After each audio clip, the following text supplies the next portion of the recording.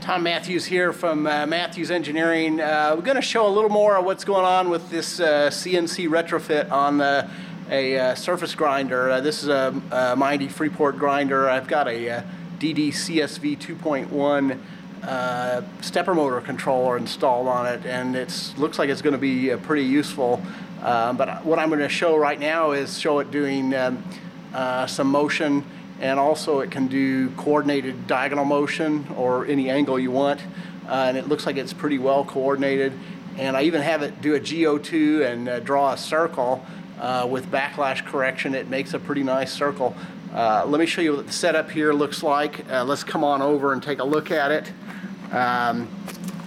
Here's the setup. So I've got a pen in here, and it's about a 1/10 inch off the paper right now.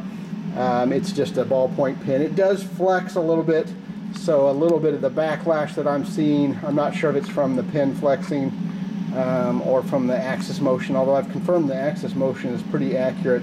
I've been able to do that because I also have a DRO with glass scales, so I know when the axis motion is accurate or not. Okay, let's go ahead and let this run. One of the things I'm going to show when it's running too, I've taken the safety cover off of this y-axis control. The backlash on the y-axis is the greatest on this machine, and you'll see it reverse that when it gets to the bottom of drawing this circle. But let's go ahead and get in here and look. I'm going to go ahead and hit start. You'll see the pen come down. It's going to do some linear motion, just to draw a 1-inch square box. Some G01s, G01X and G01Y. Here's the diagonal motion, so that's a 45-degree line. And now it's doing the coordinated both axes to draw a circle, both axes at the same time. And of course this machine does not have ball screws on the X and Y axis. You wouldn't really need it on a surface grinder. But, and nor would you be likely to do a diagonal motion or a circle on a surface grinder. But if I wanted to, I could. And a friend of mine pointed out, hey, you could put swirl patterns and things. And I have seen cases where diagonal motion is called for on a surface grinder. You can see the circle coming out.